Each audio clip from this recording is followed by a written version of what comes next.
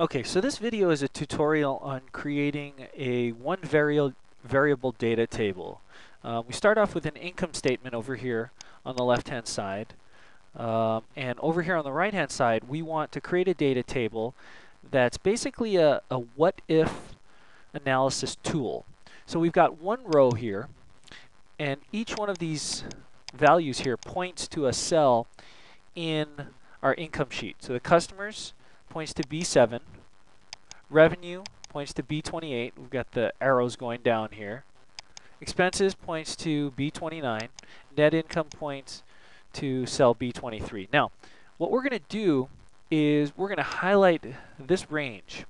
Okay, I've created a range of customers, right? 30 customers down to 60 customers, depending on how busy we expect to be. Now, highlighting all of this, I'm going to go up to Data and down to Table.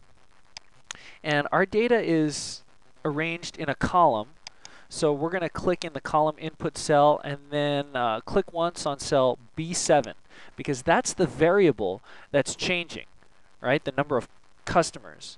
Now when I hit OK here, all the data is filled in because Excel knows how customers relates to revenue and how customers relates to expenses and how the number of customers relates to net income. So right here we've got a great what if scenario table, a data table to look at, and it contains a lot of information.